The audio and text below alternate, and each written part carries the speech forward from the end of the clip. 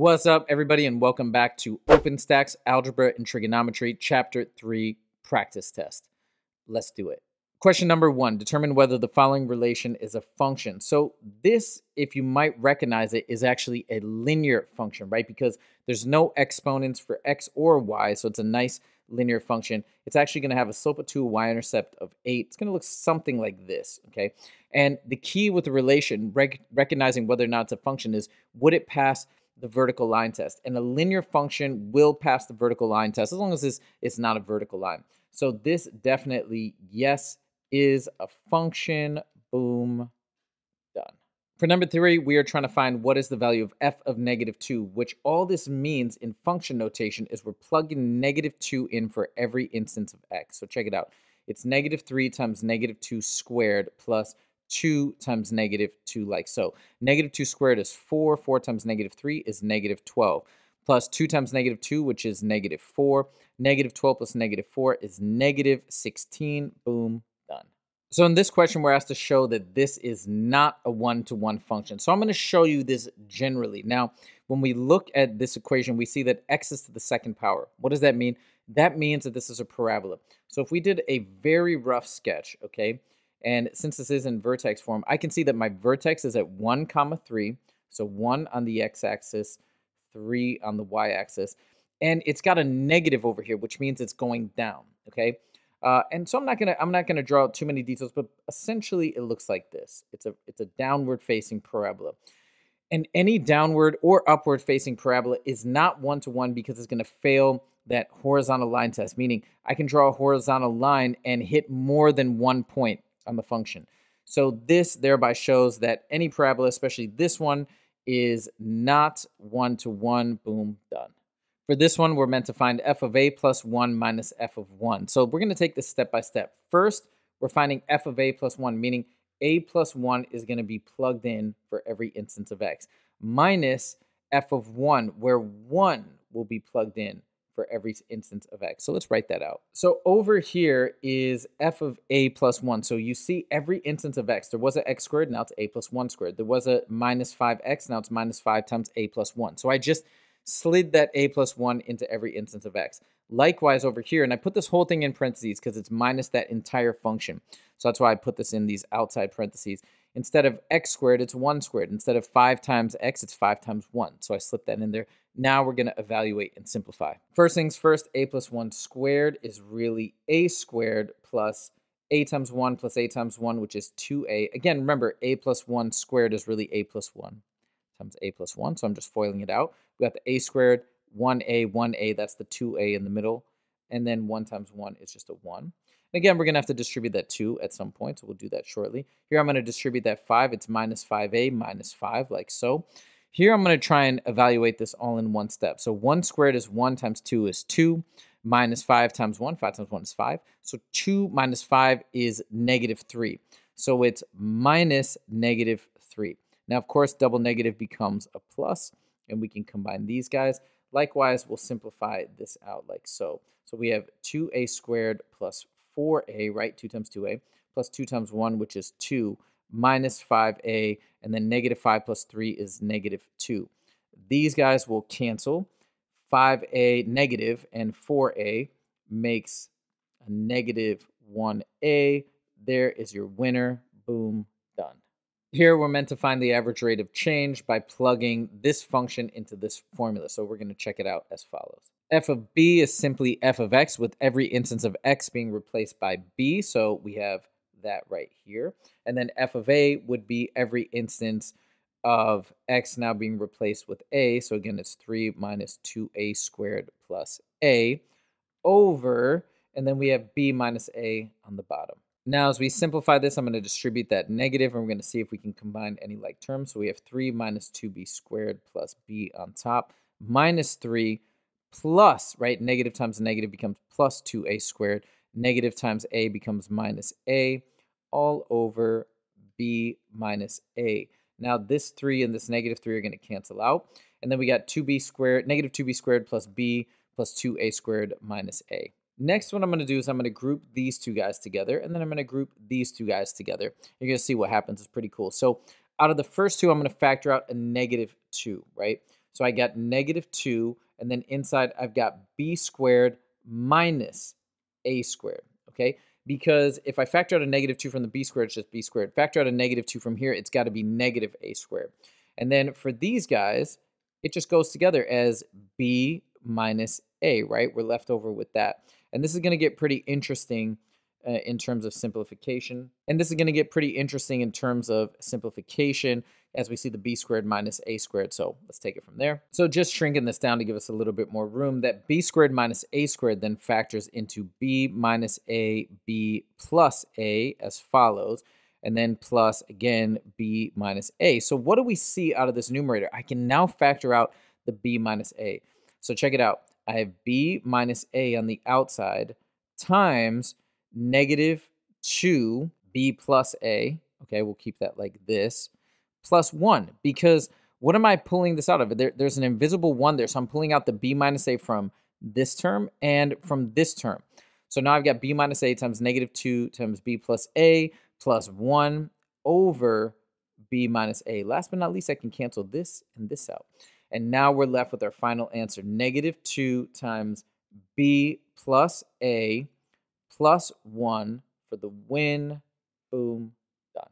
For the following exercises, use the functions to find g of f of 1. And I'm going to rewrite this as follows. It's equivalent in terms of what it means, but I like this formatting better. So g of f of 1. So the way I like to proceed with one of these questions is go from the inside out.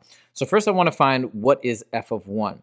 So I'm going to plug 1 into x for both instances of x for f of x. So f of 1 is 3 minus 2 times 1 squared. 1 squared is 1 times 2 is 2. So 3 minus 2 plus 1. 3 minus 2 is 1 plus 1 equals 2. Then, since f of 1 is 2, now I'm taking g of 2. So I'm taking the 2 and I'm plugging it in here. So it's simply square root of 2, which can't be simplified. There's your winner. Boom, done. So when we look at this function, it's a transformation of the parent function square root of x, which typically looks like this. Okay, it kind of looks like this shooting off, okay? And what's the transformation being applied? It looks like we're going to the left by 6. When we add 6 underneath the radical, that's going to the left by 6. And then we're minusing 1, we're going down by 1. So if we were to transform this, we go left by 6 and down by 1. So that's a quick way to kind of get our function graph. But we're also going to verify this with a quick table starting at negative 6. Now, the reason why I'm starting with negative 6 is because negative 6 is where this radical part zeroes out, and that's a good starting point. And then I'm also going to include a couple other values. Now, obviously, we can't take a square root of a negative. That won't be a real number. So my next value would be negative 5. Now, I'm going to choose carefully. I'm not going to go negative 4. I'm going to do the next value of x that's going to give me a nice perfect square. That would be negative 2, because negative 2 plus 6 gives me 4. Square root of 4 is 2. So now let's get our corresponding values. Negative 6 plus 6 is 0 minus 1, negative 1. Negative 5 plus 6 is 1. Square root of 1 is 1 minus 1 is 0. Negative 2 plus 6 is 4. Square root of 4 is 2. 2 minus 1 is 1. So now we got 3 nice points. We got negative 6, negative 1. We got negative 5, 0. And we got negative 2, positive 1. This looks exactly like what we had with just the transformations. Now we can connect the dots, put a little arrow, boom, done. To determine whether a function is odd or even, we need to plug in f of negative x and see what happens. So watch what I'm going to do. I'm going to plug in negative x, right, for every instance of x plus 9 times negative x to the 6th power. Now we're going to see what happens. Well, negative x squared is just x squared, right? The negatives cancel out, so I'm left with just negative 5 over x squared. Doesn't affect this negative in front. And then negative x to the 6th, again, it's an even exponent. So a negative times itself 6 times is going to end up being positive. Well, what does that mean? That means that this new function, after I plug negative x in, looks exactly like the original. When that happens, it means that this function is indeed even, right? No coincidence that both of the exponents here are even numbers. So that's oftentimes can be a giveaway. It's not definitive, but it's a good indication. Like if every exponent is even, it's probably going to be an even function. So there it is. There's the test. Even, boom, done. For this one, once again, to determine if it's even or odd, we're going to plug in negative x and we get 1 over negative x. So what's happened? The function did not stay the same. In fact, it's completely flipped. Everything is flipped, right? It was positive 1 over x, now it's negative 1 over x. Since everything is flipped, this means the function is odd, which also means that it's symmetric about the origin. Boom, done. For this function, we're meant to find the inverse. And the first way that I start an inverse question is change f of x to y. Next, I'm going to swap the x's and the y. So I'm going to say x equals 3y minus 5. And then I'm going to isolate y. So I'm going to add 5 to both sides. And then I'm going to divide by 3, boom. And I get y equals x plus 5 over 3. And this is indeed the inverse function, but now we want to put it in that nice function notation, which is inverse. I do f to the negative 1 of x. Inverse of f of x, is x plus 5 over 3. Boom, done. This question asks on what interval is the function increasing. What does increasing mean? Increasing means a positive slope, right? So it has a positive slope all here up to this max point, and then it goes negative. And then it again is a positive slope, meaning going from left to right, it's going up.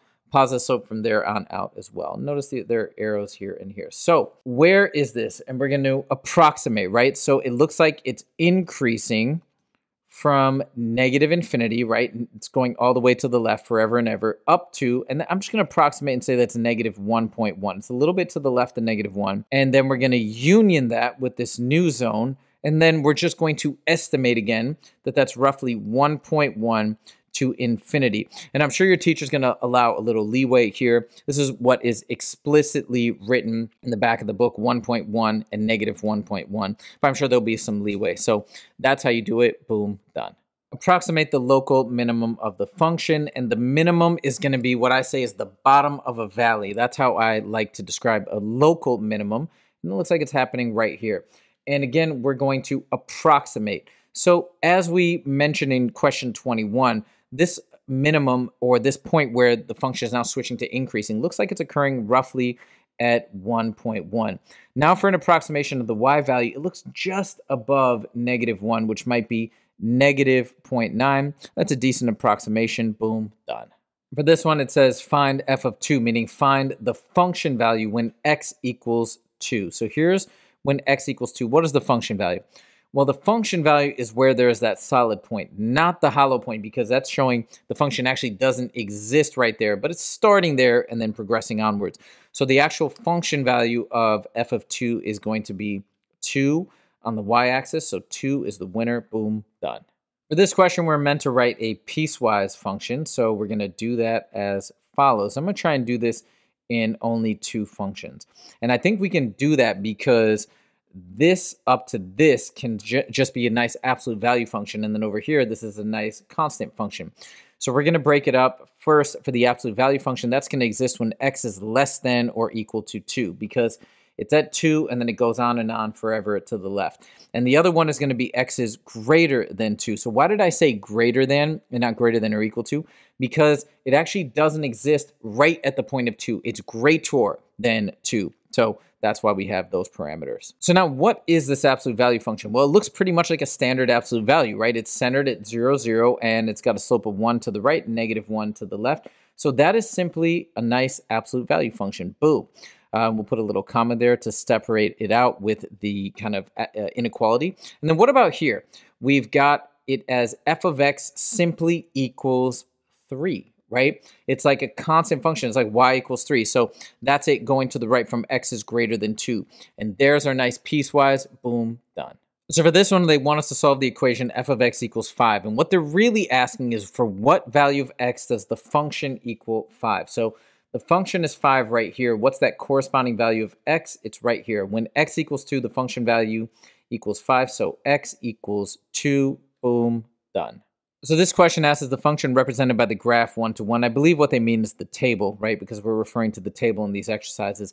And what I would say is, what is 1 to 1? So graphically, it's got to pass the horizontal line test. So something like this, right? But what does that mean when we're talking about a table? What it means is I don't want to have a repetition of y values. So for example, if we have a parabola, it would fail that test. Why? Because over here, the y value is 5, and over here, the y value is 5. It's repeated, hence it fails that horizontal line test. So the y values are the function values, aka this row. And guess what? I don't see any repetition of function values, right? I see 1, 3, 5, 7, 9. They're all unique, which means the table does indeed represent a one-to-one function. So yes, boom, done. Given that f of x equals negative 2x plus 11, find the inverse. So again, I'm going to start by finding an inverse by changing f of x into y. Next, I'm going to swap the x and y. So I'm going to say x equals negative 2y plus 11. And then I'm going to isolate y. So I'm going to start by subtracting 11 from both sides. We have negative 2y equals x minus 11. And then I'm going to divide by negative 2, boom. And we get y equals x minus 11 divided by negative 2. Last but not least, put it in that nice function notation. Now I'm going to swap out y with f inverse of x, like so, and then repeat what we had written up there, x minus 11 divided by negative 2, boom, done. I hope you guys enjoyed this video, and if you did, please click that like button. And if you want to see more from the Scalar Learning channel, make sure to click subscribe. Thank you guys so much for joining, and I'll see you in the next video. Take it easy.